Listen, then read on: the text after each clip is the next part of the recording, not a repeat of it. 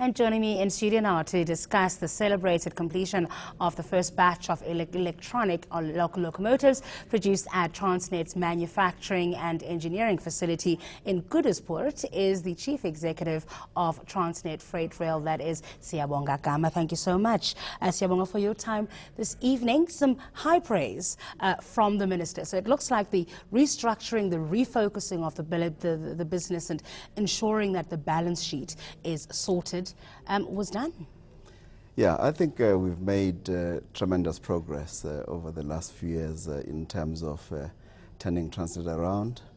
I think we are beginning to show our balance sheet is strong.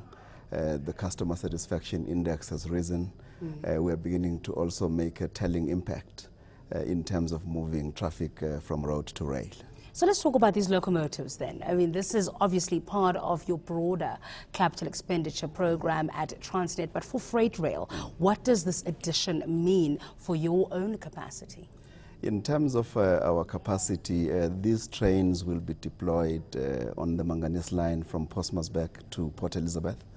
Some of them will also be put on the Postmasburg to Vanderbilt Park and Newcastle line to haul iron ore. What it means is that we are now able to improve the logistics competitiveness of Transnet Freight Rail. We are now able to haul much more. We are adding with these locomotives an additional 4 to 6 million tons per annum. Is there such demand? I mean, we've been talking ad nauseum about the drop in commodity prices. Yeah, the drop in commodity prices is a cause for concern. However, the issues that we've been grappling with for a number of years is that there's actually much more demand for rail capacity. We still have quite a number of tonnages which are on road, which in fact should be on rail.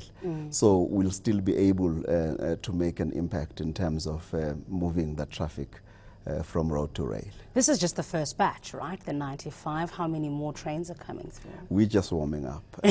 We're just warming up. Yeah. This is only the first 95. We have another 100 which we want to deploy on the coal line.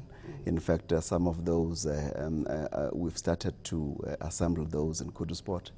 There's another 60 diesels that GE is assembling. But later in the year, we're going to start the assembly of 1,064 general freight AC/DC dual locomotives. What does that mean?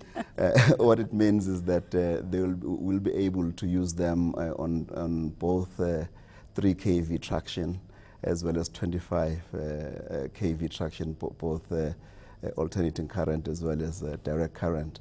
But in practical terms, we've been, if you look at where we've come from with the 4 provinces, we've had to change trains into diesel depending on which province you enter. Now with these trains, we're just going to be able to sail through, which means cycle times are going to reduce, which then gives us much more capacity to haul more cargo going forward. And in fact, I was going to ask you what the cost savings that come with these electronic locomotives versus using the diesel ones that you've had. These locomotives are phenomenal. Part of the savings that we're going to see is energy savings, up to 25% less energy consumption, but they also regenerate electricity. So you are able on the downstream to regenerate electricity, so the upcoming trains on the same grid can use that same electricity. But there's also a number of other things that we think are quite important for us going forward, because the maintenance is much longer, the maintenance cycles are much longer. It's between 90 to 120 days, as opposed to about 30 to 40 days in terms of the current fleet. So there's quite a lot of very good things that are coming up as a result of this acquisition. And very quickly, a big part of this was the technology and the skills transfer as well, because you want ultimately for Transnet to become an original equipment manufacturer. Just tell us a little bit about that. What we've been able to work through on this particular acquisition is to get Chinese technology to come through into South Africa, where we are now able to create, as part of a larger industrial complex, the capabilities for South Africa to manufacture electric locomotives. But also what it means is that with these capabilities, we'll be able to export to the rest of the African continent. So this has been very good because we've been able to send about 190 of our technicians and engineers to China to learn firsthand how to deal with some of the electronics that you require in terms of the brain of a locomotive. So it's been much more than just what we used to do in the past, which was welding. But now we're actually, we've got significant IP, which is quite good for us going forward as a country. We'll leave it there. Thanks for your time today. That is siyabonga Gama, who's CEO of Transnet Freight Rail.